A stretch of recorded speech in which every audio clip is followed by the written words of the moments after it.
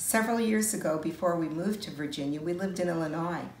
I was out in the garden one day and found this plant that was crawling in between the slats of the fence. It was a vine of some sort, and it had these incredible berries on it, all different colors, oranges and purples.